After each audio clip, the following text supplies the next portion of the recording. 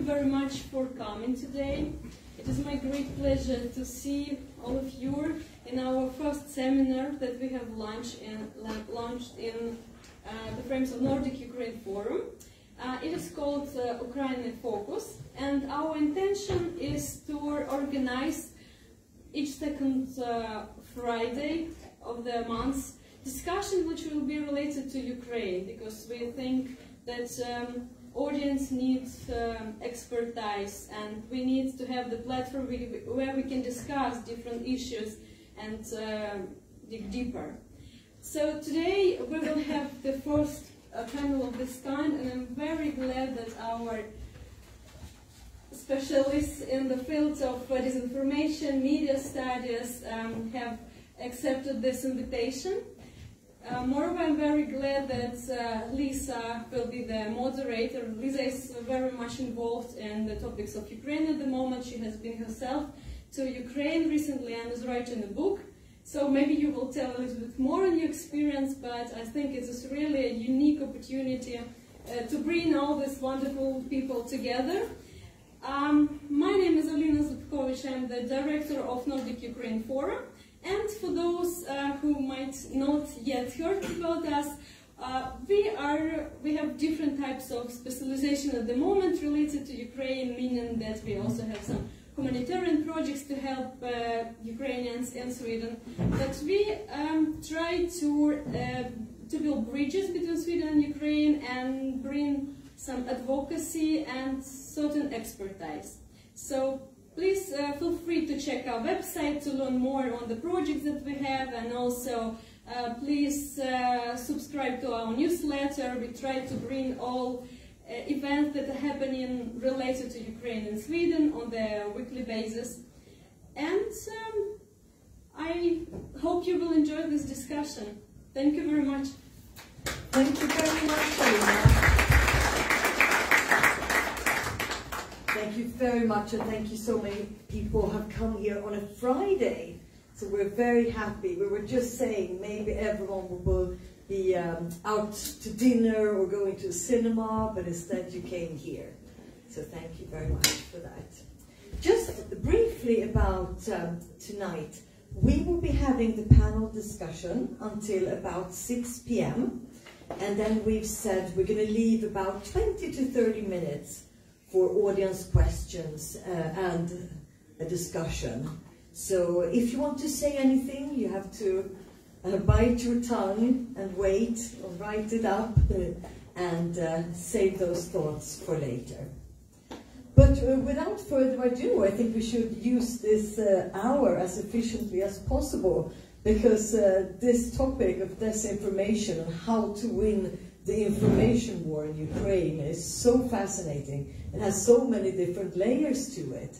I will do brief introductions of you all, because all of you three have very lengthy CVs. They have about 3 pages each. So we're just going to do very short. And if you want to, you can mention your work during the discussion, I think. So from left to right, we have Göran Bolin. You are a professor in media and communication studies at Södertörn University. Welcome. Thank you. And here in the middle, we have Katarina Boyko. You are a journalist and a media expert, and right now you have joined the dark arts, I was going to say, by entering the academic world instead. So you're a PhD student at Uppsala University. Welcome. And then, not least, we have Roman, and I'm thinking, how do I pronounce your surname? Is it just Horbuk? That's quite good. Horbuk. Yeah. Horbuk, okay, excellent. You are a senior lecturer at Örebro University. And you have also done lots of different theses on everything from the Weimar Republic, Soviet Ukraine, media power in representations of Europe in Ukraine, and so on.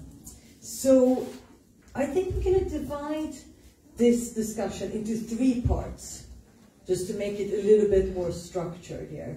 So first we're going to talk about what Ukraine is doing right, because it actually seems, and this is just not an opinion from us up here, it's actually more or less an international consensus on this issue, that Ukraine is leading, if not winning, the information war right now. Why? What is it doing right? What's going on in established media as well as social media? Then we'll move on to what Russia is not doing right. They used to be quite feared for their disinformation campaigns, propaganda, psyops, and so on. How could such a small nation as Ukraine, who hasn't been regarded as experts in this field, overtake them in the information battle? And last but not least, we're going to discuss what Sweden can learn from all of this. Because, as you know, we are not sheltered at all from Russian troll factories, as they are called. Russian disinformation and propaganda is thought to be on the increase. We are especially vulnerable, of course, during this application process to NATO that we are in at the moment. So let's start with what Ukraine is doing right. What is going on? What are they doing? They've successfully been nation building online. What is that? Can some of you explain, please? And we have one microphone for you. So unfair. I can just hog this one all night. But you have to divide this brotherly and sisterly. Do you want to start? Maybe. Yeah, okay. So, yes, it's... first I want to say something about the concept of information war, because I think increasingly behind this question, why is Ukraine reaching out so successfully, I think we also need to think that information war is not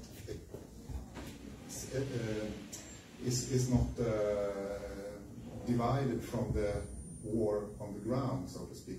It's an integrated process, the information and the battle on the ground. This is why I think Ukraine has been successful, because they combine these things. Also shortly, I think in order to understand the way why Ukraine is successful towards the West, I should say. I think we should acknowledge that there are other parts in the world where they don't reach out as well.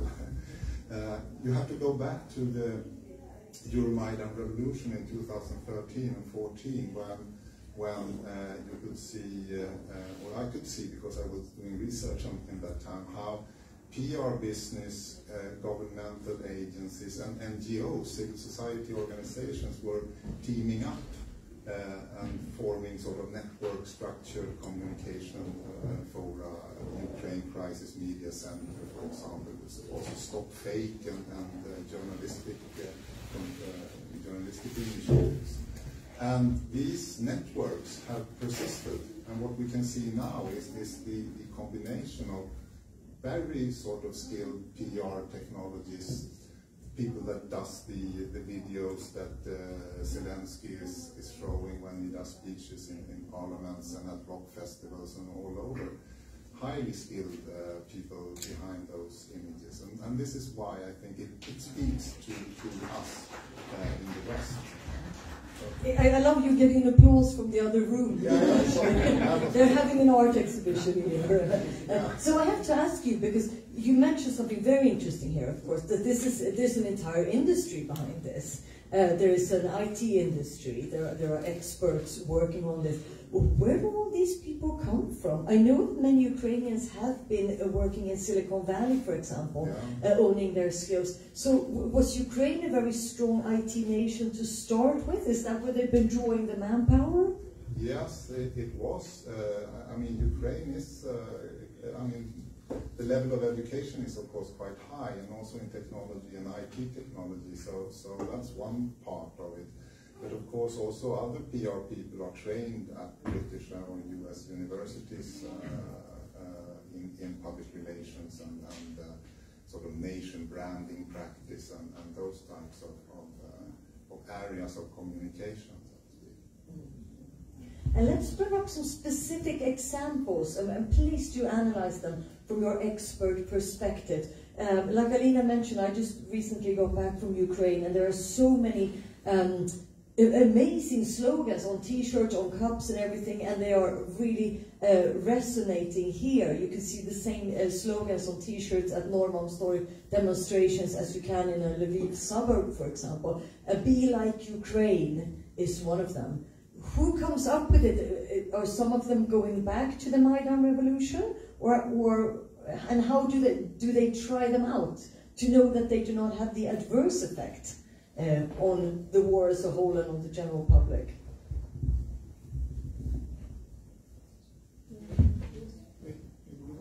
Well, I think that's also the part of PR. I mean, when you do a PR campaign, you try out your slogans and your visuals, etc., on focus groups.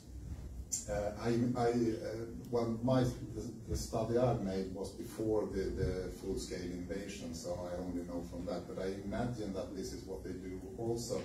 So you make a video, or you make a campaign material, and then you go out and try it on people, and then you go back home and adjust. This worked, this didn't work. So it's basically a trial and error thing, and then you go full scale with the things that works.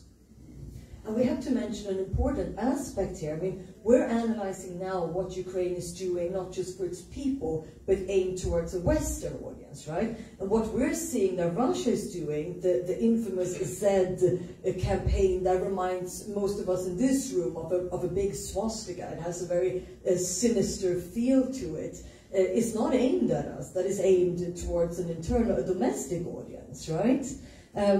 So that is also a kind of non-ex question I think many of us are thinking about. How come Russia doesn't have these outgoing, campaigns aimed at the rest of the world? I think they want to consolidate domestically. That's what I think. They are clearly not talking to us, because we might laugh at these images that they produce because they are clumsy and they have a language that doesn't speak to us, but it speaks to people in Russia. I mean, we should acknowledge that Putin and the war has support from Russian populations. There is one infamous video of what to Western eyes looks like a huge group of thugs in an underground parking house, where they are all screaming and it's this sad thing, and it just looks like soccer hooligans. But again, it was hugely popular there, and obviously perceived as a good example of nation building, of creating a togetherness. I also think that all these cute memes and all these t-shirts and these slogans that we see here, it's not a product of monopolized branding campaign made by Ukrainian government or state. These are products of multiple bottom-up initiatives. And probably that's why it works so good, because it's from the bottom of their heart. Okay. And it's organic, it's what people think and what people believe in. I think that's why it works. It's an excellent comment, and it reminds, I think, many of us of the NAFO, N-A-F-O campaign that you might have seen with the cute military dogs, sort of cartoon dogs, the North Atlantic Fellow Organization. Almost difficult to describe it more than that if you haven't seen it, but it's like an internet trend, and there are tens of thousands of them. So they've been scorned officially by Russian politicians, which of course makes them even funnier to Ukrainian and Western eyes, that Russia puts such an effort into scorning images of laughing dogs. So again, but are we seeing this with too much of Western eyes then? Maybe Ukraine isn't winning the information war. Just to be the devil's advocate here. I would say that if we talk about war, then we understand that it's a very complicated thing, and that it has a lot of fronts. And if we talk about these specific narratives, that, for example, okay, Ukraine is a victim of aggression, then probably, yes, Ukraine is winning in this battle or this narrative. Because we all were observing that for 8 years the war that was in Ukraine was named Ukrainian crisis. And we Ukrainian scholars were fighting over it. Guys, it's not a crisis, it's not a civic war, it's a war of aggression towards us. And I think that moment when Ukrainian crisis stopped being and it was named Russo-Ukrainian War, that was a very first and very important stone in this victory over the narrative that yes, we are liberating these poor Ukrainians who are almost Russians from this Nazi junta or something like that. And yes,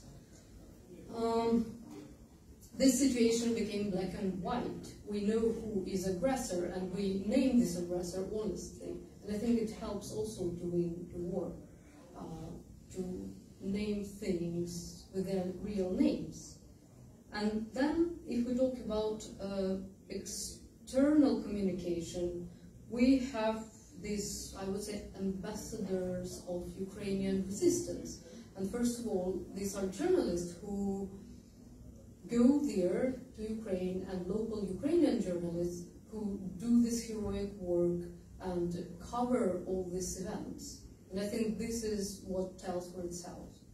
And then we have this icon of Ukrainian resistance who is very popular in the West, and this is President Zelensky, of course. And I think that now his militarized image, it works very well. And then we have cute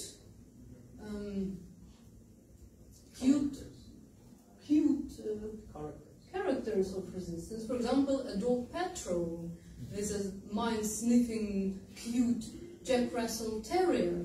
And when any Western leader comes to Kyiv, they want to shake a paw. Yes. Yes. Oh, shaking. Yeah. But they all are doing it. And then I think that Ukrainians are also so good at creating memes and collecting these heroic stories, and they're exporting them abroad as well. So we have these memes of resistance, which are popular all over the world. And I think the meme about Russian worship and where it should go is probably one of the most prominent. I don't know. I love that you bring up humor, because of course there is one thing lacking from an authoritarian regime going slowly towards a full-on dictatorship. It's obviously humor, and even Charlie Chaplin knew this when he made the classic imitation of Hitler. And it's so true, but it's also very inspiring that despite being under full-scale invasion, Ukrainians of all ages can keep up with such a high sense of creativity and a sense of humor on all fronts, actually. And that's all inspiring, and I'm not sure how you do it, actually. But it's obviously working. Yeah, well, I would like to speak also about the internal roots of Ukrainian resilience in terms of information war, because Ukraine, as Joran rightly said, has a very robust PR scene.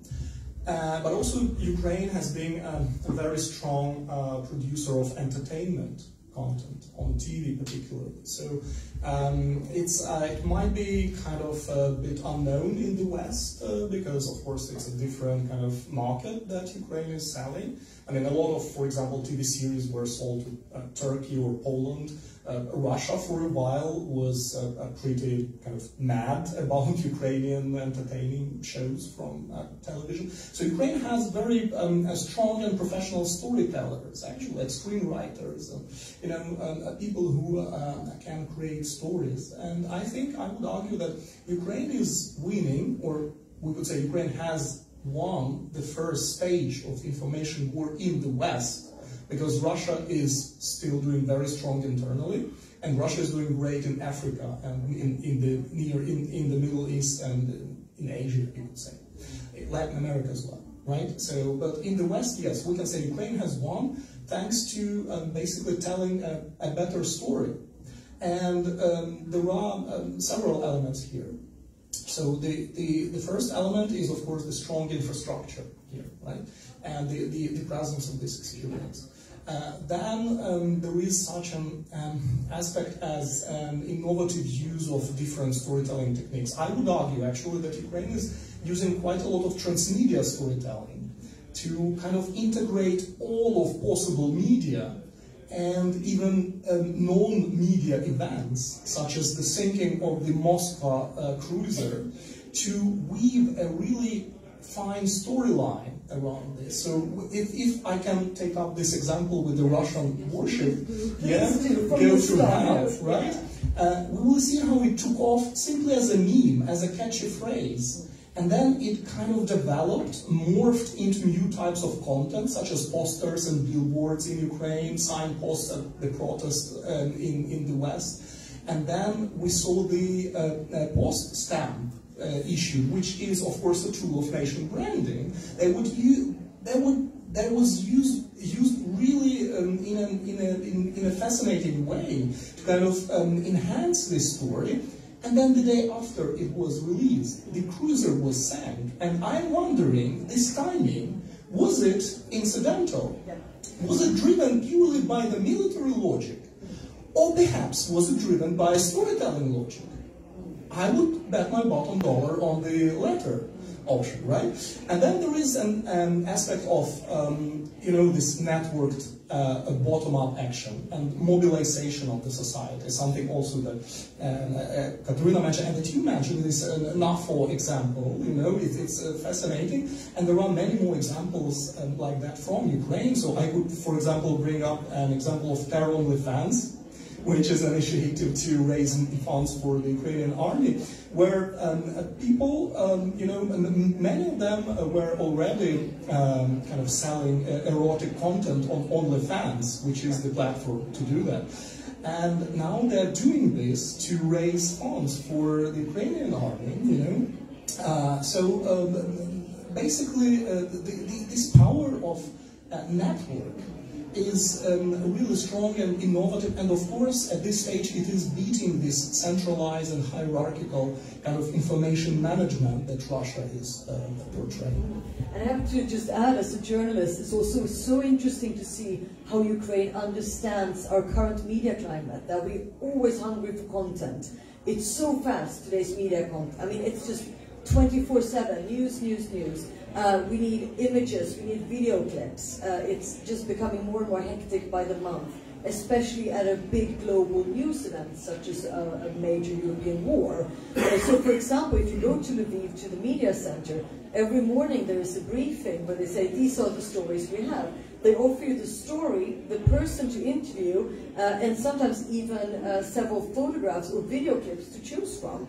And the range is also absolutely spot on. It can be one story about a female sniper, for example, which they know will speak to every single female journalist in the room, and to most Western media outlets, because we want to show that this is a very diverse army, as opposed to the Russian army, for example. But the journalistic and the ethical question will always be, we don't want to become, at least I don't, and most of my good colleagues don't, want to become megaphones, just amplifiers for a nation, however much empathy we feel for an embattled nation, right? We just don't want to copy a message, even if it's brilliant, even if it's spot on, and even if it's good for the readers and viewers, and will add something to their knowledge. What do you think about that balancing act? How can you do that without being too pushy, without making foreign media feel like they're being served too much in their lap? I've also been thinking about this question, because they are sometimes balancing, this sort of, when nationalism goes too far, it puts away people that are not part of the nation.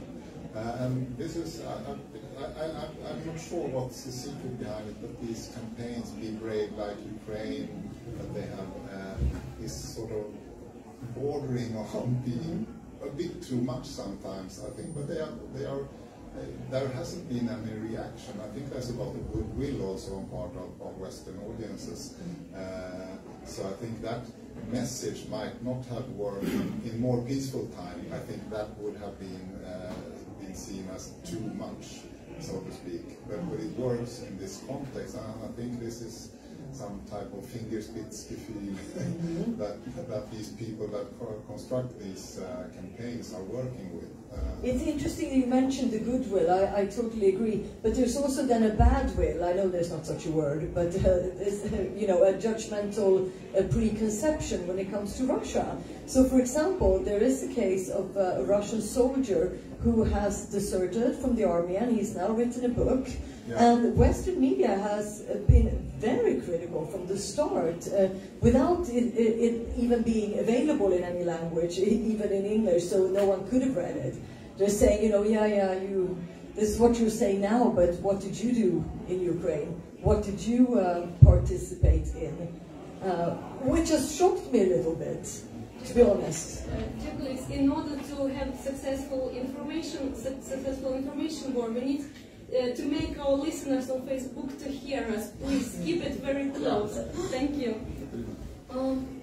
I was thinking that media coverage of war is a matter of balancing all the time. And if we talk about internal situation, it's also a matter of constant looking for this balance. Because what I can say, what are major challenges even about internal media coverage of the war? And I think that one of the major challenges is having this trust that people should trust to the authorities and trust what they are told.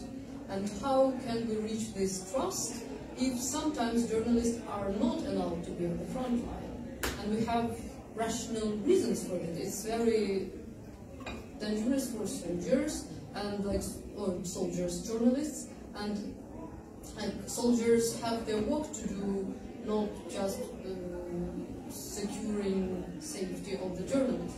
So there are some reasons, but sometimes we don't know what is actually going on for military reasons and for the sake of the victory. So how to preserve this trust? It's one challenge. Another challenge is how to find this balance between people being in this euphoric mood or being in despair. Because I think that sometimes emotionally, if we look into the Ukrainian segment of social media, these are this roller coaster, up and down, despair, happiness, we're winning, we're not winning. So I think that these are challenges, and I don't know how much they are successful in this balancing. What do you think? Well, I think there are ups and downs, certainly.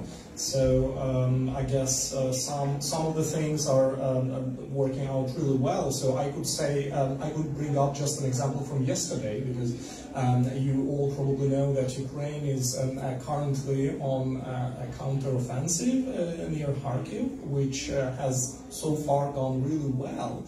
And the government and the armed forces, their communication officers, actually faced a really serious challenge about how to cover this. You know, first not to, so that they wouldn't give too much information to the foe, and then on the other hand, how not to create too much expectation among the public, the Ukrainian public, because when they, the Ukrainians, are very emotional people, and when things are going well, they tend to become a bit bombastic, about themselves. So, an 80-kilometer offense in Kharkiv, people will start expecting that by the end of the month, the Ukrainian army will be in Crimea, which, and then when it doesn't happen, the people will become depressed and, mistrusting the government and so on. So it was a really serious challenge. So one example, how they went about this, which is really, I think, really fine, and something for, I guess, armed forces around the world to learn from. They actually told about the developments in the words of the Russians. So they said, literally, we all know that Russians are lying all the time, so here is what they are saying in their Telegram channels about this. And then they kind of describe the situation as really, really devastating for the Russians and the offensive as really successful. But then they were like every time, at every paragraph, the bottom line was, but that Russians might be lying. So in that case, you see, right? If the offensive didn't go well, they would be able to say, but the Russians were lying from the very beginning. We were just retelling what they wrote in their Telegram channels, right? And then when the or if the counteroffensive is going well, then it simply will not matter, right? So it's just one example of how it can be done in a really, really interesting and smart way. So these interesting communication techniques and tactics are very innovative, I guess, and they are, again, a lot about storytelling. So I think this is something that, in a way, will define probably this information war as part of this war.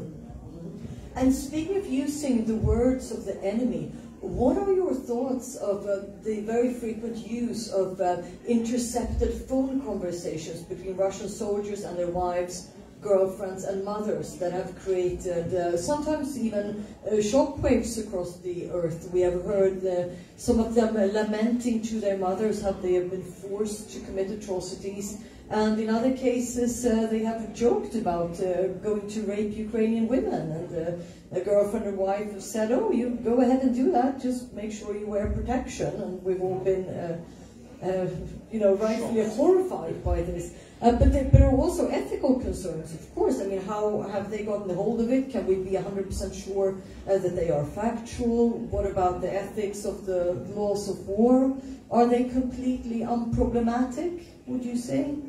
Well, if I can continue briefly, my opinion is that there are no perfect choices, right? And this is a gray zone, right, ethically.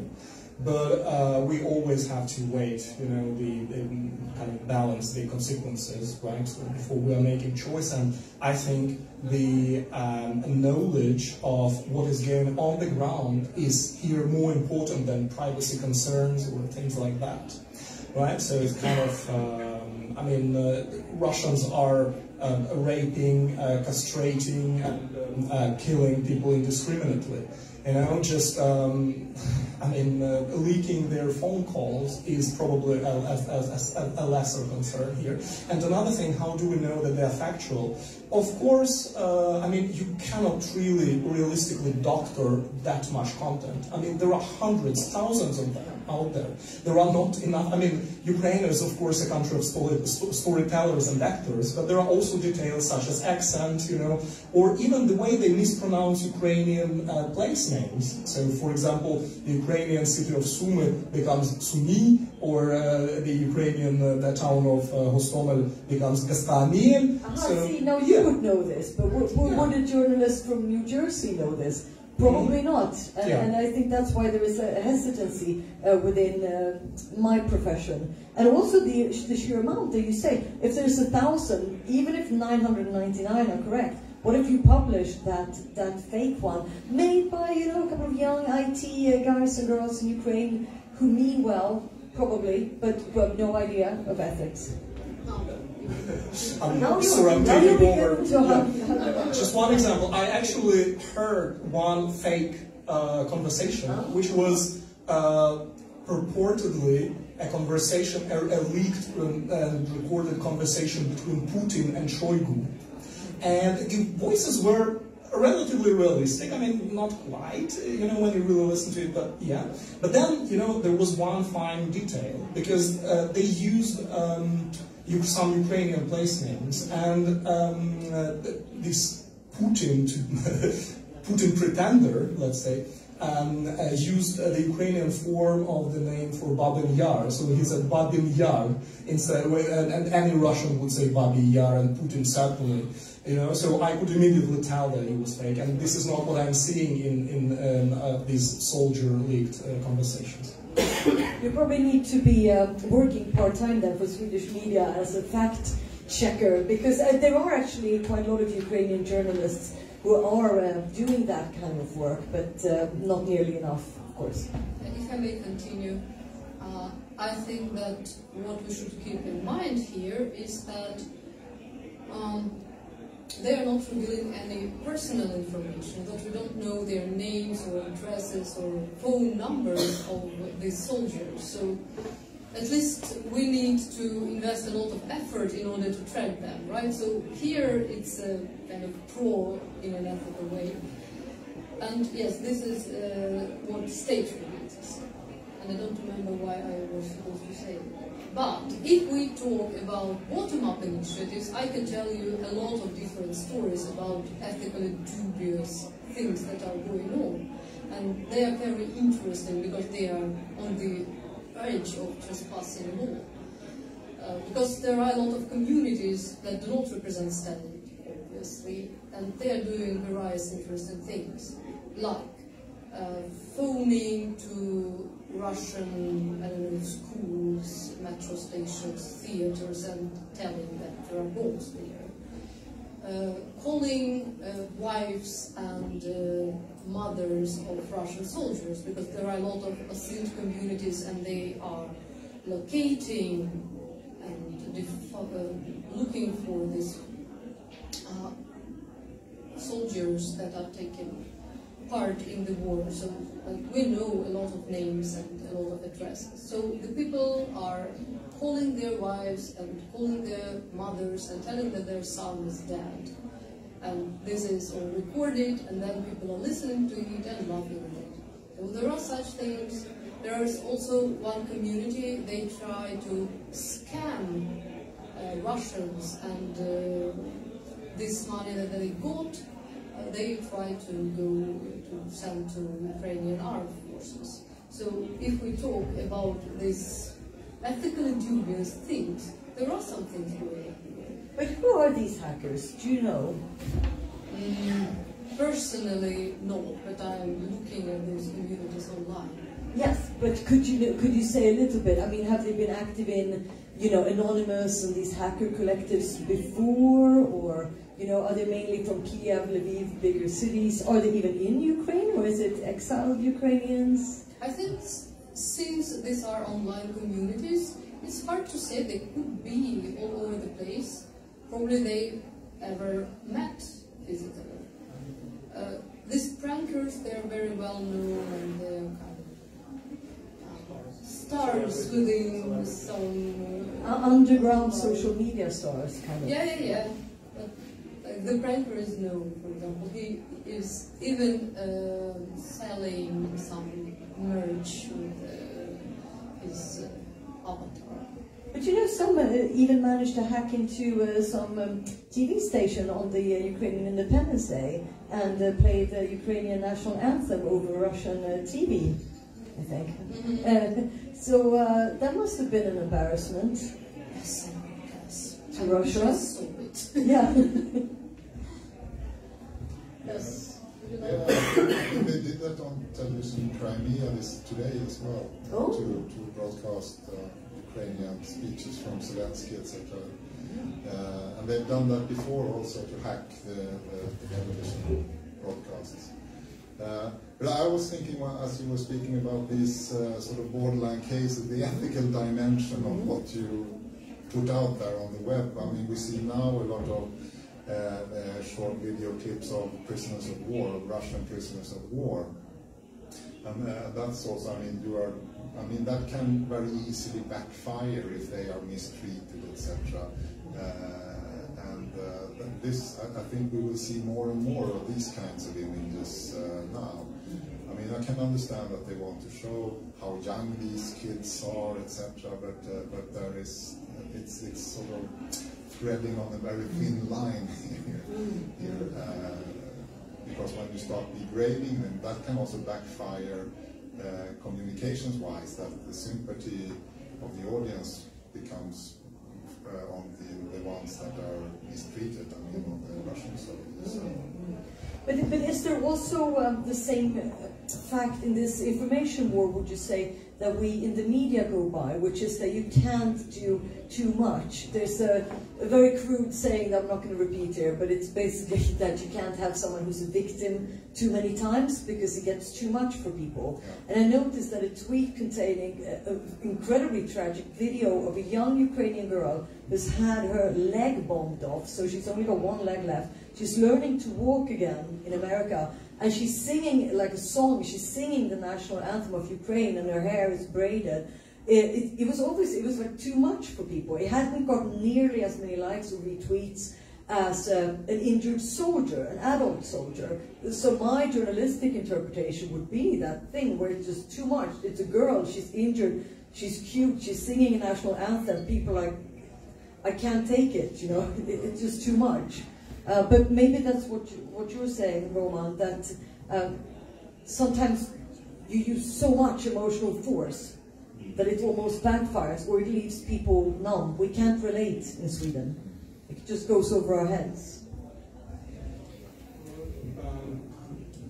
I guess there is also an interesting aspect of a victim versus a hero, right? So, and it's kind of complex, and it's really tricky to kind of understand what the public will want to see at any given moment, right? So I think perhaps for some people, Ukraine has been actually quite annoying for putting up so much resistance, you know, for refusing to be a victim, you know, for pardon my French, for kicking the enemy's ass, right? So maybe we are in this I don't know, economy of emotions and moral marketing kind of situation. We want to actually have this perfect victim, you know, and when we are getting a victim that is actually putting up a good fight, you know, that is sympathetic to some, but maybe might also kind of have an adverse reaction. So I think it's really it's really a complicated issue, and I think how Ukraine is dealing with it is that they are producing a lot of content and then seeing what will fly and what will probably never take off. Okay, we'll just move on to things that work. I think, and that's a classical PR kind of way of doing things. So in that sense, I guess it's working. Yeah, I can continue on that. I mean, they're obviously working in these short video clips with quite stereotypical victim hero sort of narrative functions, if we talk narrative theory. Understandably, and I think that follows from what Roman talks about, the storytelling, the sort of knowledge of storytelling, what works. We should also acknowledge the circulation of these stories, these short stories, multimedia stories that are spread out over different platforms. When not everything flies, but it's only the thing that flies that comes to the mass media that are spread, get widespread attention. And there are millions of video clips that are sort of, they disappear in the feed of your mobile phone. So, which is, from a communication perspective, quite interesting phenomenon, because this is also a sort of a collective production of these stories, because there's no one producer that says, there's no mastermind that says, well, we're going to produce this. It is bottom up, as you say, Katarina, but not everything that comes from the bottom will fly. So it's only the things that fits the master narratives, and those are structured in this victim, hero, etc., good guy, bad guys, etc., and all of these. But now we've been speaking about genuine messages and how they are received, right? Created truthfully and factually. But what about disinformation? So the conscious creation of false information. How much that comes out of Ukraine is disinformation? How much that comes out of the occupied territories? I know it's impossible to say, but do you have any idea, any sort of cases that could help us understand? I mean, there's been arrests in the last couple of days of Ukrainians who collaborated, of course, in exchange of quite large sums of money with the occupiers, and one of the things they were doing were they were running local troll factories in the occupied territories. Yeah. How many such troll factories could there be? I guess that's impossible. It's impossible, to know, and yes, I think, but also the nature of information, when we talk about disinformation or misinformation or fake news, etc., it's that what's disinformation from one point of view might not be that for another, and much of the information that we think of as misinformation or disinformation has some sort of kernel of truth in it, but it's twisted in a way that affects the reception of it. And when we did an interview with Yevhen Fechenko, who's director of Stop Fake.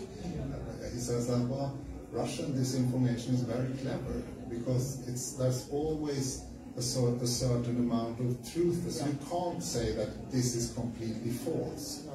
And this is the way that they twist information. So the border between good information and disinformation might not always be so easy to draw. No, it's exactly the method that the extreme right is using. They're collecting all the negative news about immigration, and when you're putting them on one site, the general impression is, of course, that immigration is lethal, that it's crushing the nation. It's just that these are the only news that they've put together. So it's a fake image. But as you say, each and every single news piece is actually genuine. But on a whole, so what were they doing, do you think, these recently arrested troll factories? What exactly could they have been spreading and getting paid from the Russians?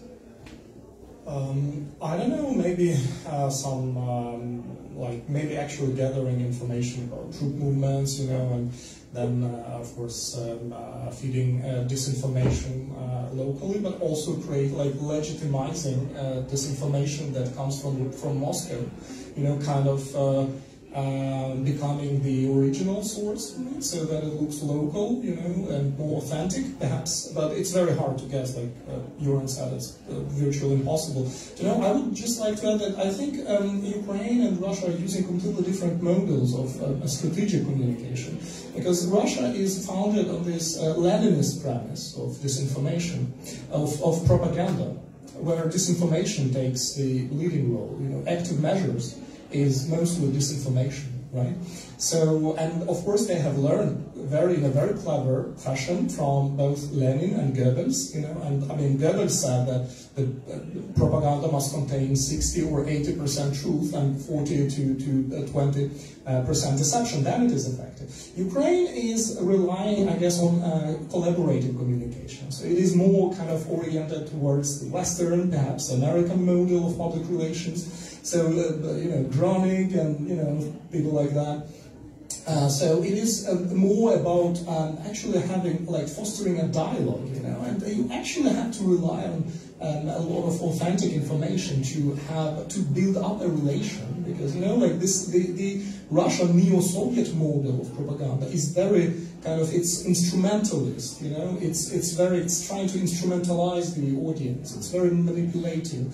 This kind of relation-driven model of propaganda is kind of more circular and dialogic. And then Ukraine is responding to disinformation in a really, really fascinating way. Because, I mean, of course, the obvious answer is fact-checking, but we all know the perils of fact-checking. It's very hard to prove some things, it's very hard to actually reach those people who were exposed to disinformation and so on. So Ukraine, I guess, is trying to be asymmetric in this, and Ukraine is actually trying to fight disinformation with memes.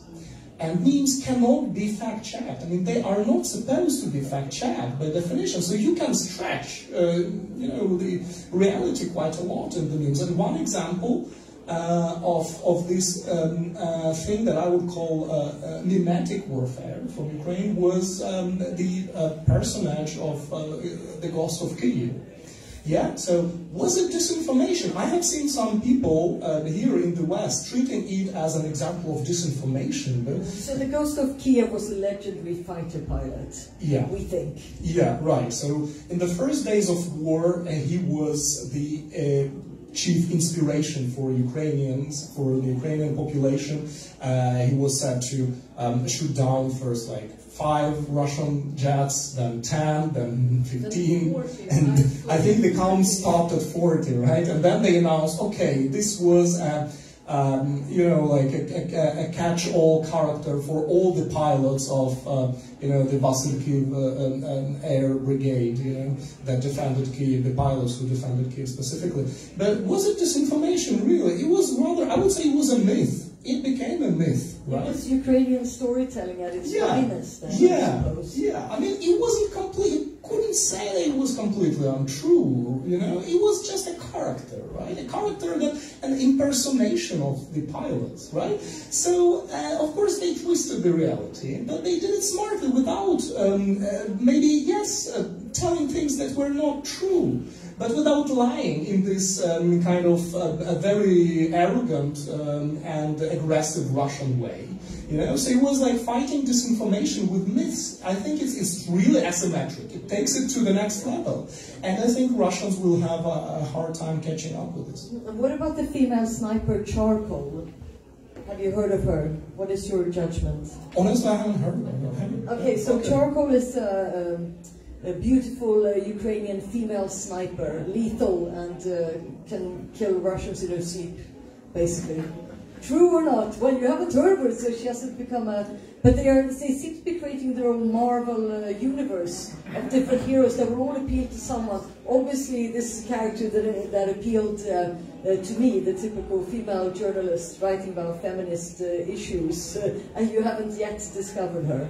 But I shall spread her myth over Messenger. I guess, yeah. Well, this is such a typical example of war storytelling from Eastern Europe and probably globally, but especially in Eastern Europe. I mean, they come probably from the Winter War. I think the earliest references, the Finnish female snipers, then the Chechen War, and so on. And they're always killing Russian, you know, soldiers, and they're always shooting the testicles, you know, and so on. So it's a fantasy in a way, right? It's this kind of a fantasy character, I guess. But on the other hand, there are a lot of female snipers in the Ukrainian army. So I will not disclose any details, but I have actually assisted in a research interview recently with a female sniper in the Ukrainian army. And trust me, she was not the fantasy character. She was a very real woman, down to earth, very practical, very profound in a way. So yes, people like that exist, maybe just not in this character form, right? But then, in order to for it to fly, we need to for the Ghost of Kiev to fly, right? Yeah. We need to make it fly, to make it fascinating, and of course, using those stereotypes and tropes is one way to do that. But yes, to add to that, I mean, but this myth building is also a commercial PR technique. Because when you interview PR people in Kiev, as I have, I mean, they talk, we need to construct a story, we need to construct the myth about Ukraine or about Kiev or whatever you are trying to brand. And I think that this speaks to what I said in the beginning, the sort of cooperations, the alignments or the alliances between the military, for example, and PR business. And I would say, of course, it's very much commercialized. For example, Roman has Ghost of Kiev socks. Oh, you're saying this now. You have to show them to the audience. Show to our Facebook. That was planned. Storytelling. Yes. Excellent. Planned improvisation. But also what is important, that it's not some guys in some PR agencies who are just creating this story. It's people who are living with these stories. Because, for example, if we talk about and continue to talk about Ghost of Kiev, there were so many rumors in Ukraine who it would be. and a lot of people were having certain versions, like they were pretty sure that it is that guy or that guy, and they knew. So, like, people were really believing in these myths. And that's fascinating, that the whole nation believed in these myths. Frustratingly, our discussion is already drawing to close, and we have to talk about an important thing, what Sweden can learn. We have promised this in the description of this panel discussion. What can Sweden learn from this? So what we know of them, Sweden is already a very strong IT nation. We are highly digitalized in our daily lives. If we would start receiving some sort of threats from Russia, would we be able to handle this with our incredibly bad physical military skills? This is a bit of conscription, but at least we can fight them with means. Yeah, well, I actually think Sweden stands a pretty good chance, even though I think Sweden is already getting threats from Russia, especially against the background of joining NATO and so on. So, I mean, we have to take it seriously, definitely. But I think Sweden is positioned really well in terms of specific information warfare. Like you said, a strong IT community, infrastructure, strong communication infrastructure. Mobiles were a key tool in this war in Ukraine. I think they would be, if God forbid the war came to Sweden. And then, of course, Sweden has a pretty strong storytelling industry, I would say. You know, so I think we have to actually take this seriously, the role of storytellers in this. So I mean, Sweden has a Swedish crime fiction, TV series like The Bridge and so on. So I mean, in terms of this, Sweden is certainly capable of creating great narratives. And I would say the key thing is, I would say if I had a responsible position somewhere in the Swedish Armed Forces, I would already work hard right now on developing collaborations with people who are telling stories professionally. Screenwriters, people who work for television, film, writers, all sorts of people who work with that kind of thing. And then, of course, invest in creating networks. I think Sweden is pretty strongly networked, right? But I guess it could be done even in an even stronger way, in terms of creating robust networks that would work bottom up, actually. And that would facilitate the advent of such phenomena as NAFO, for example, and other things that are actually a symptom of people's self-mobilization. But what about, we are very vulnerable when it comes to resilience because we've been at peace for so long. This means that the general public has a very low shock threshold. Some of us even get frightened when there are fighter jets. People stop, ooh, what is that sound? Whereas, as we've said, Ukraine had the Maidan in 2013 and 14, in a sense, sort of a rehearsal for this great invasion, this great attack by Russia. We haven't had anything of the sort. So would you say the general public is really prepared? We've recently restarted this government authority for psychological defense, for example. So that's probably needed. What can we do to strengthen the resilience for information warfare? Well, I think what we are seeing now also in relation to the election now is some of the technologies also used with poll factories, as you say, and so I mean, the technology is the same everywhere. I mean, you have social media, you have digital media, mobile media, and you can track people, give personal messages like Moderaterna did now, have sent out personal messages with video clips, etc. Absolutely, but sending out a clip of a killed Swedish soldier, now that's something we haven't seen. No, but I mean the technology, I mean these messages now are sort of not aggressive in that sense, but the technology for spreading them is there. Yeah. So they can very easily turn the content, the actual content can be revised and turned to something else. We have the digital infrastructure in place. We have the digital infrastructure, and one of the points that we have been talking about is also the point with disinformation is not to make an alternative story, but to destabilize storytelling as such, so you don't believe anything. I mean, so you doubt all stories. That's one of the things that I think we should be aware of in Sweden as well. I think that you all summarized it so good. I would add that trust is important, and authorities should talk to the society as adults and name things with their own names, and then I think it will be easier. I guess you're right that the Swedish public is not prepared for this, but on the other hand, you are never prepared for this. Ukraine wasn't prepared for this in 2014, when it only could field 6,000 soldiers, you know, and they didn't know how to fight.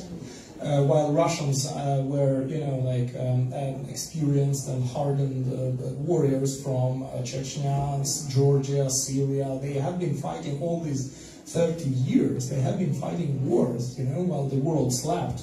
So we were, and Ukraine was sleeping too, and Ukraine wasn't ready for this at all, but, you know, it found its strength, you know, and people were lining up to join the army in 2014, and so they were in 2022. So I guess, yeah, you are never ready, but you get ready when it happens very quickly. You know, I think it's a stress reaction of the I don't know, like organism, or you know, your mental personality. I don't know. So yeah, I think the mind and body adapt to war really quickly in that way. And I think one factor that is playing in Sweden's favor is that it is very homogeneous as a nation. It is much more homogeneous than Ukraine. So I think that would be one of the sources of Swedish strength and resilience, I guess. And before we move on to audience questions, of course, how would you build Swedish nation branding? What would be our national slogan? And you cannot say en svensk tiger, a Swedish tiger. No, you got me there. This is just to give the audience a few more minutes to formulate their questions. What do you think? I need more than a few minutes to come up with an answer to that. I mean, if we look at Visit Sweden, the Swedish Institute's web pages, you get a rough idea of how Sweden is presenting itself to the world. I mean, at least for tourists. So I don't know if that. I mean, tourists arrive in Sweden, so I guess it has some impact. Yeah. Maybe we could do our own of these classic loose lip sync ships. Oh, yeah. That's a good one.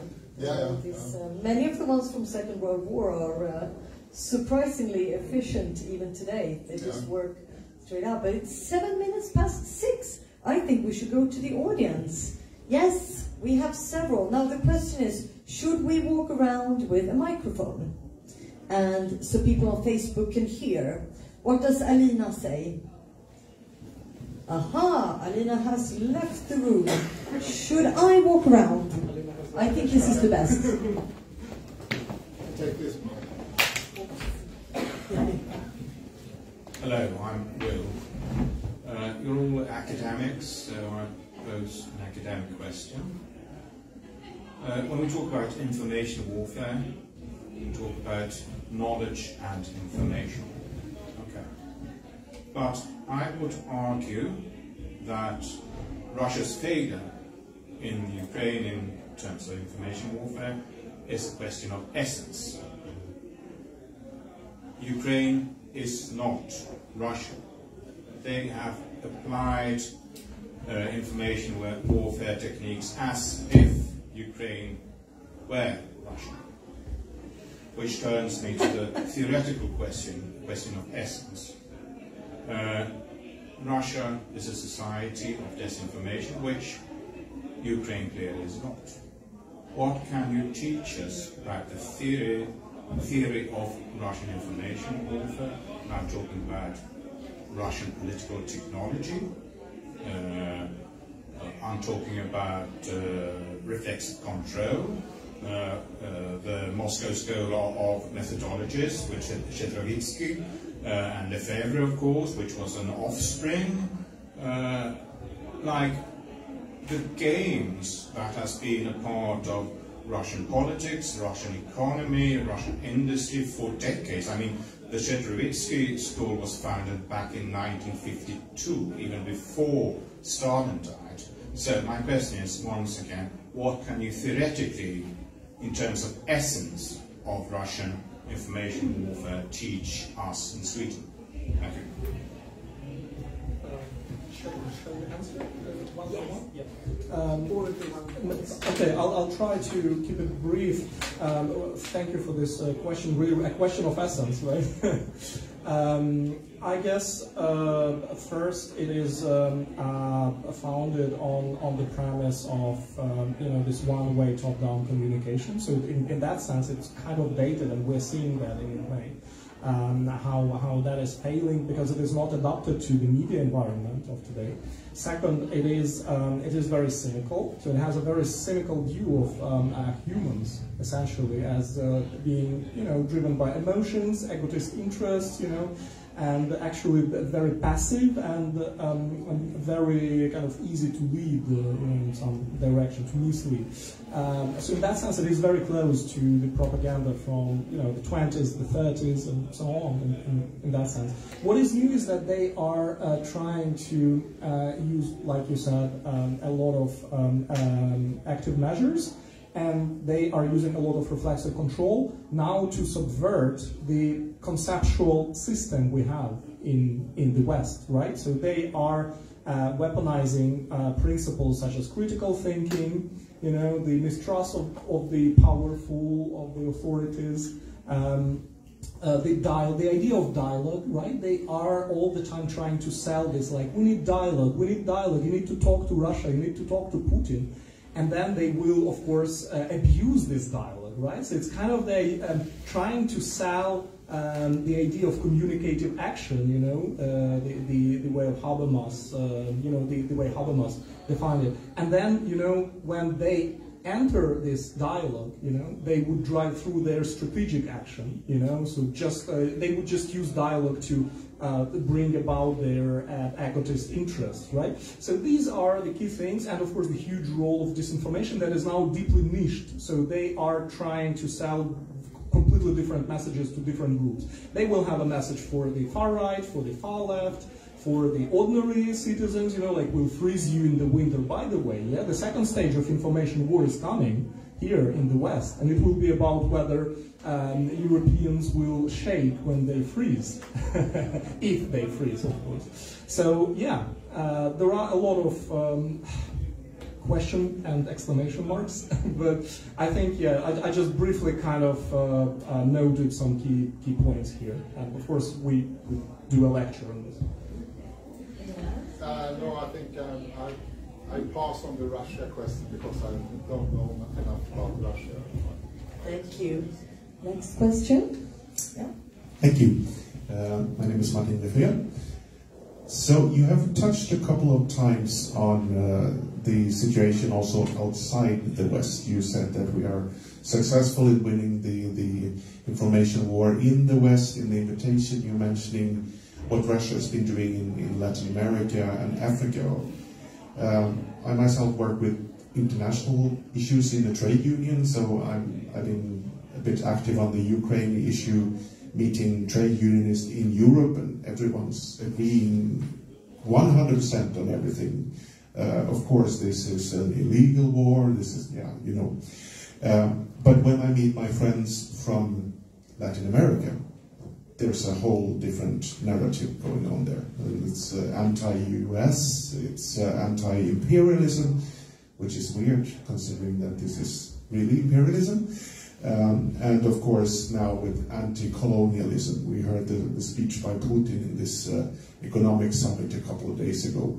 So I was wondering if you could touch upon the issue, how can we be as successful beyond the Western borders as we are in the West? What do we need to do in addition to what we're doing now to also secure that we change the narrative globally and not only in the West?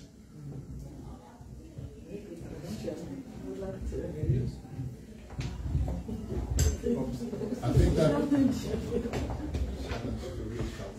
yeah, I think if you want to reach audiences, you have to sort of learn to speak the cultural dialect in that specific area.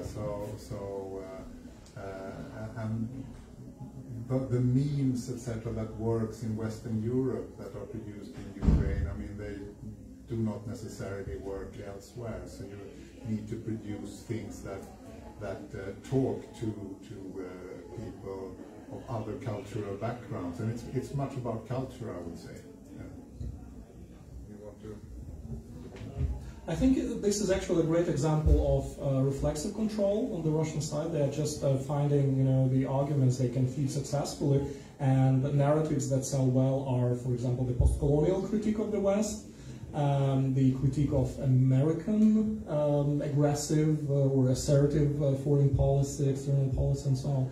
Right. So, and of course, but first we need to admit that these are the narratives that fly in those contexts, right? And we need probably to work around that. So I guess the narrative that Ukrainians are trying to use, there is actually some work that Ukraine is doing in the Arab world. Not the least. And here they are trying to construct a narrative of basically Russia being Israel and Ukraine being Palestine, being the underdog. So we are the Arabs, like in Eastern Europe, we are actually the underdog that is fighting this military superpower, But talking about Latin America, I don't think there is sadly much work going on there, but I guess if I were to work on this, I would try to again compare Russia to the US and say well, Russia is like the US in Nicaragua or regarding Cuba, So things like that. I think there are ways to kind of use the narratives that already work, that are already used by Russia, and subvert this from within. I think that would be probably the first thing that would come to my mind. We haven't spoken about right or left, but we should note that the parts of the left, intellectual left and far left, has bought into that narrative as well, as in Latin America, that it's led secretly by the US and their imperialist ambitions and such propaganda. Do we have another question? Здравствуйте. Мне помогут с переводом? Кто-нибудь поможет с переводом? Yes, in Ukrainian. Окей. По-русски, значит. Здравствуйте, меня зовут Федор. Я обратился за политическим убежищем в Швецию. Yeah, his name is Fedor. He is looking for political asylum here in Sweden. Я из Петербурга, Россия. Yeah, from Petersburg, Russia. И я на собственном опыте убедился в том, что российская кремлевская пропаганда была очень эффективна на некоторые части мира. Yeah. According to his experience, he noted that the Russian propaganda is quite effective around the world. Потому что они упирают на самые основные инстинкты, это страх и тщеславие.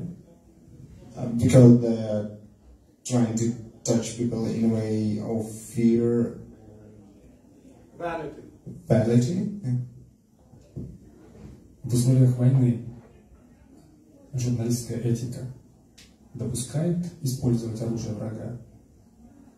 Yeah, so the main question is if journalists is allowed to use the same weapon as enemy user. Former journalist and now media expert, Katrina, you cannot dodge the microphone. We're talking not only about journalists and media coverage, like journalist media coverage now, but about very decentralized effort of various actors, and probably, like, since it is decentralized, it's impossible to control who is doing what. So I can think that probably some people will use this weapon of fear and vanity, but should journalists do it? To my opinion, not, because I'm standing on the ground that trust and truth is a better weapon. Thank you. It's a very interesting question, and you are right that Russian propaganda is relying on instincts a lot, such as fear and vanity, and many others too. But I guess you have also highlighted a really important issue or aspect of the Russian propaganda model. That in Russia there are no media. There is no journalism. I mean, journalists are propagandists. They are seen as propagandists. That's what Lenin wrote, right? And it was the model in the Soviet Union, and it is the model that Putin revived after Glasnost, right? So, and that is part of the problem, actually, right? That there is no place for journalism in Russia. There is no place for media. There are only, средства массовой пропаганды и агитации, yeah? Means of the agitprop, the means of mass agitation and propaganda, as they were called in the Soviet Union.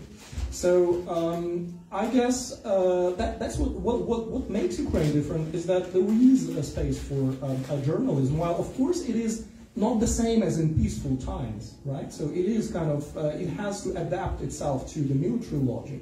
But I guess it's a completely different model, and we can't really speak about journalists being like information warriors in Ukraine. It's not necessary, because there are other people who can do this, and while journalists continue doing their work as best they can in these conditions, which are not again the same as free as before the war. Right, so there are some limitations, there are some things that journalists just cannot simply help not doing, but they shouldn't become propagandists. Yeah. Yes, two more questions. Good evening. My name is Svetlana Baluk, Grashinin Institute, Kyiv. And I have a question for you as an expert. There is a fear, and it seems that this war is going to go and continue. And what would be your advice? I don't know, maybe for the government, Ukrainian government, against the tiredness of, for example, Western countries from this war, because in 1, 2, 3 months, Western, not leaders, but Western society, they could be tired about, because of this war, they would be tired about bad news and its normal reaction. And what should Ukrainian government do in this case in the future?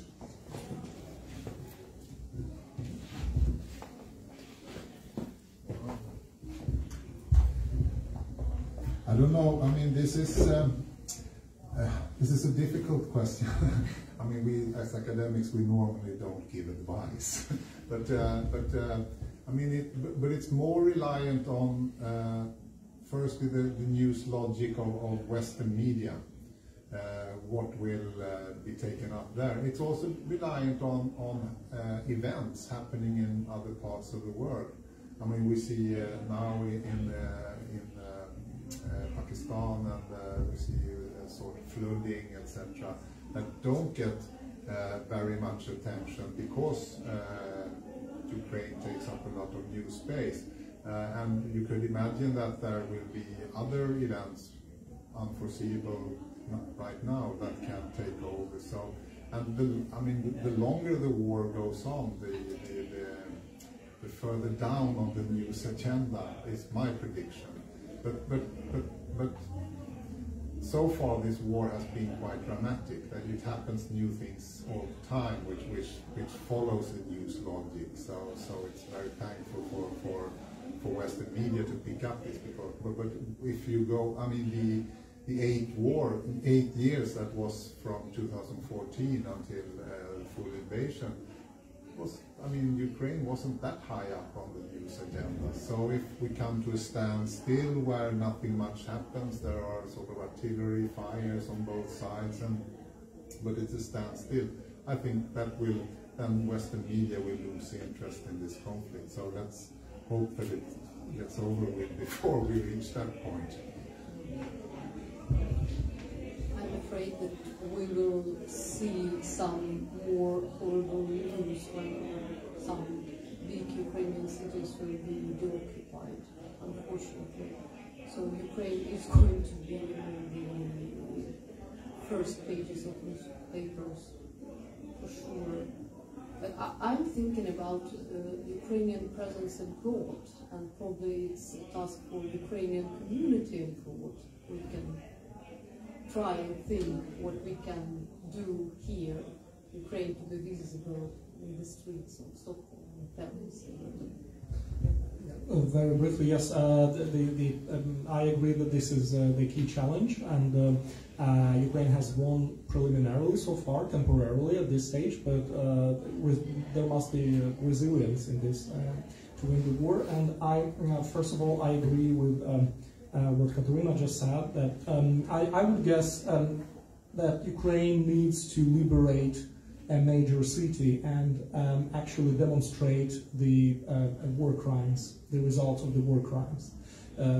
Because from the bits of information that are coming from Kherson, for example, like there is 100 of Buchas there, I think. So I guess that would be a possible way to do that. And then I would say in the longer run, Ukraine has to take public diplomacy seriously, because I know, but we, as Ukrainians abroad, we can do things as we tried to do back in 2014-15, but it's not sustainable if it's all activism. If it's just enthusiasm, because people burn out actually, and people get tired. People have some other things to do, right? So it can't be only just this grassroots. Ukraine cannot, ride the back of its diaspora abroad all the time. It has to take responsibility and actually invest money in public diplomacy and promote Ukrainian culture abroad. So we have just had a meeting earlier and today, and we talked about the culture as and public diplomacy as a weapon in this war, because Russia has weaponized it. You might have heard this interview of the director of the Hermitage Museum in St. Petersburg, where he recently said, what we are doing is the special operation in the realm of culture, right? So canceling Russian culture is a viable option. It is a viable option. We can all live without Tchaikovsky for a while, and Tolstoy and Dostoevsky, right? Then promoting Ukrainian culture, because Ukraine has a very rich culture, right? It is not known in the West to the same extent that Russian culture is known, because the connection of Ukraine to the world was kind of via Moscow for a couple of hundred years, and it is probably the first time we are talking to the world directly. And we need to seize this opportunity, and we need to actually showcase our culture. So Ukrainian music, classical music, popular music, Ukrainian film, Ukrainian art, Ukrainian translations of Ukrainian literature. So we need to saturate Western cultural markets and creative industries with Ukrainian content. So I would say in the longer run, this is the best option, and it's well worth the modest investment it requires. Yeah. I just have to say, I totally agree. I'm writing on culture as a front in the war, and I will publish a Ukrainian author in the spring.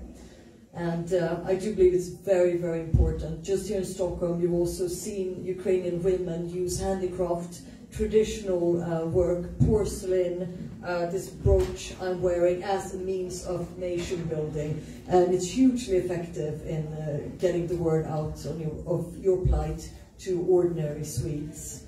But I would also like to say that I've actually interviewed Alina, if she's still here, the director of Nordic Ukraine Forum, on how do they do this to keep Ukraine in the news? How do you keep people's interests up? And I believe she had a very good answer, which as a journalist I know is true, which is that you have to attach Ukraine to current issues and current affairs constantly. For example, during Stockholm Pride, I know you had invited activists from Kiev Pride that I and many other colleagues interviewed about what is it like for LGBT people right now in Ukraine, for example. When it's March 8, you attach yourself to the International Women's Day and speak about the rapes, for example, the rights of women, sexual abuse during the war and so on. So you have to look all the time, just as winter comes, you have to bring the topic up of general heating, get the word out to Europeans. How would you live if you couldn't, if your kid had to sleep in a down jacket and be cold? How would that feel for you? So constantly be a part of what's going on, specific dates, months, years, and current affairs. It's very efficient, and that's what we journalists live by, basically, this calendar. So it's actually 6:30. One more question in the back. Oh, in the front. Two more. We give you two if they are short. Okay. Thank you. My name is Alena. I'm from Sweden University and University at Kyiv in Poland. My question is about Russian special operations against Ukraine. Actually, we have examples since 2003 in the island Tuzla. After that, 2008, about the campaign people or politicians who were affiliated to Russia, for example, like Nestor Shufrich, Medvedchuk, that forced Ukraine to reject the NATO course, etc., etc. And after the start of the war in 2014, and now we see how Ukraine successfully provide good work against international campaigns on her territory. But in Europe, we have a Russian special informational operations against Ukraine, for example, with Maria Ovsyannikova, this case, that were recognized like one of attempt to the myths of good Russians. And my question is about how, if we learned how to counteract in our country, now with this special informational operations thanks to the National Security Bureau of Ukraine, how could we counteract against its operation in Europe? Because it's a very much problem now.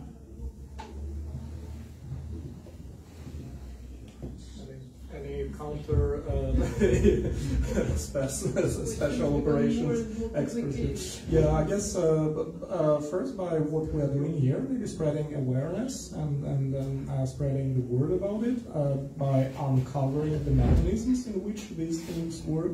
Then I guess Ukraine has advanced a sort of deplatforming, of Russians to a large extent. Like no common platform with Russians is actually the best way to avoid such things as Ovsyannikova. So just refusal to be at the same stage at the same event with Russians is good enough in the Ukrainian case. Case of the West, I guess, there may be some modification of both could work, but that's a short answer, a really short answer. I'm not sure it answers it. Yeah. And then the final question. Yes, the Russian propaganda is very much that Russia is a victim, that it's oppressed by NATO. Now it's me. The Russian story is very much that it is a victim of NATO, a victim Maidan, who was very extreme right, as they say, and that the Russians were oppressed, and they have the story that they are liberators of the victimized people. So they are just defending the oppressed people. And this, of course, is a story of lie. And I think Zelensky says very much that they are fighting for the rest of the world and Europe. And then it must be very important that the response is very much factual, because the facts are, of course, against this story. It's totally different. So a lot of factual information is also very important, not countering one myth with another myth.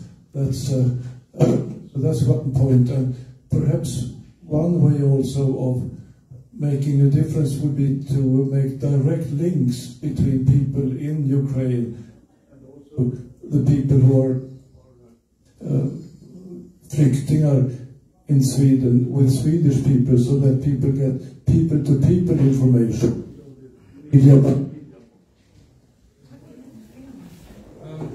I guess I have a short answer. I mean, I think reality is the best fact-checking, actually, and facing the reality. And I guess that's what worked really efficiently here. Because how do you persuade a flat earther, for example, that the Earth is round? I mean, you have to take them to space, actually, and show it, right? So something like this happened. I mean, and the Russian narrative of being the victim, the underdog, it kind of collapsed when Russia invaded Ukraine at this scale.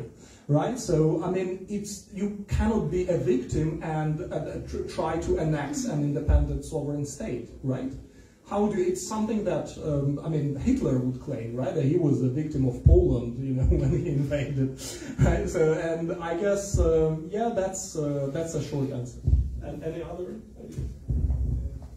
No, but I think what you're saying, the last things you said, I mean, we are having a lot of refugees now from Ukraine, so eventually there will be meetings between people getting first-hand information from people who actually have experiences from Ukraine. And there's quite a few of refugees now in Sweden, so I think that's a way forward in that respect. Okay, thanks. I think the media has done a good job of telling refugee stories, actually, women, men, children, with all sorts of experiences from across Ukraine. Actually, what do you think? Should we do one more question or two? How stressed are you? Do you have planes or trains to catch? No? Because I know they are waving. Let's take all questions. No. But could we round up several questions and then... Yeah, let's do that. We're going to round up. We're going to hear your final 2 questions and keep them brief, and then you're going to answer them in one go. Very brief. And young? Okay, I'm Jan from Italy, and I became a Nazi in the last 6 months, simply to support Ukraine. And I was a Nazi, named as Nazi, as my best friends over 20 years of political activism. And so the Russian propaganda, maybe there are areas in the allied countries where it's working. And how do we do to disable this propaganda?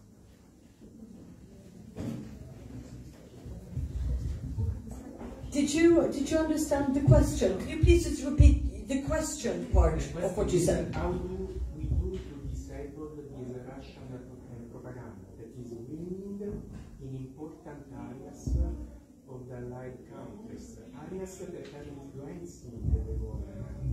There are governments that are falling because of this propaganda is winning. Yeah, next one. We collect them. Does it work? Yes. At least I'll try with the microphone, otherwise I have to drop it. Yeah, most of our media is owned in the West. We are leaning towards all kinds of social technology, which are companies that's owned here in the West. So could you please comment on that weighting issue? Because with Western hard to talk with this. I have a Western perspective due to that reason. Big danger. Wow, we don't understand anything up here. I think our microphone has been hacked. Because it makes sense. Maybe it's Russians who block. And repeat it a little bit. Yeah, how do we disable Russian propaganda where it is winning? It's a huge question, and it's kind of what we have been talking about partly. I think it's better, it's important to tell, I will repeat, it's important to tell a better story. And then it is important to also create a narrative universe. I think, you know, the thing that, the unique thing that makes the present propaganda different from the Cold War propaganda is that it is it is really transmedia in that it is a narrative universe. You know, it's like Star Wars or a Marvel universe, where you have lots of stories, but they're all interconnected, you know? So in that way, for example, Trump, or even during Brexit, or in many other areas, you can connect a lot of different narratives, you know, and thus create, you know, like a storytelling universe, where all these elements, you know, maybe somewhere the flat earth, somewhere the anti-vaccination movement, somewhere the anti-Americanism movement, if you could call it a movement, or discourse maybe,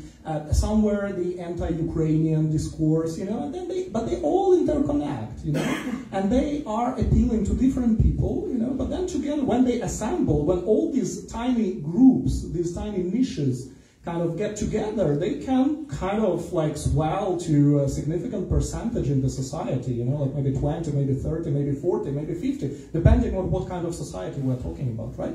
So I think, there was a question here about whether we can use the same weapon, you know? Well, I guess, there is certainly a trend in military thinking, you know, that you have to fight the enemy with the weapons that they have, that they're using. And so for example, there has been a permanent challenge of how you wage war against the guerrilla fighters, yeah? And the answer most often is you have to fight like a guerrilla fighter against them. So maybe in this sense, we are talking, when we are talking about these deeply niched publics, maybe we have to do the same kind of information guerrilla war. You know, maybe we have to create this kind of interconnected universe of narratives, and maybe we have to have some guerrilla fighters that would spread, you know, these narratives somehow, you know, in this almost, you know, like a two-step flow model, you know, where, you know, the influencers are actually translating the ideas to the public, not the sender, you know, but the influencers. So maybe something like this would be a part of the solution at least. Well, in relation to the second question about the ownership of Western media, I mean, it's true that the Western media are owned by Western companies, just as Chinese media are owned by Chinese companies, and that will of course have consequences for their profiles and their contents. But I mean, Western media, we live in a plural media market anyway, even if that plurality has its limits, of course. But there are still many more voices. If we take the sort of mosaic that Western media, if we think only about Europe, about all the countries, I mean, all national media will be marked by their national perspective. But taken together, that will make a mosaic that is hopefully more nuanced than in areas in countries where the media have much tighter control by the state. Yeah, just one sentence.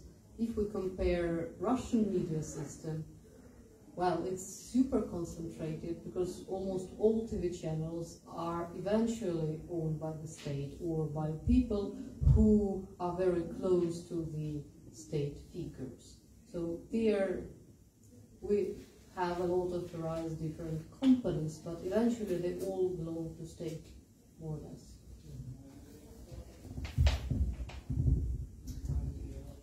I think this is it for tonight, actually, because it's already 6:45. So I think we should give our panel a round of applause. Thank you so much for coming.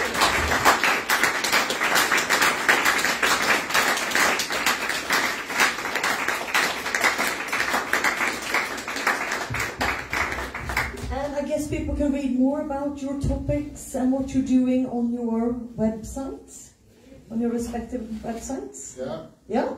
Google works. Google works as well, and this was broadcast over Facebook, right? So people can watch this once again if they want to listen to your excellent insights once more. Okay. Thank you everyone for coming. Thank you.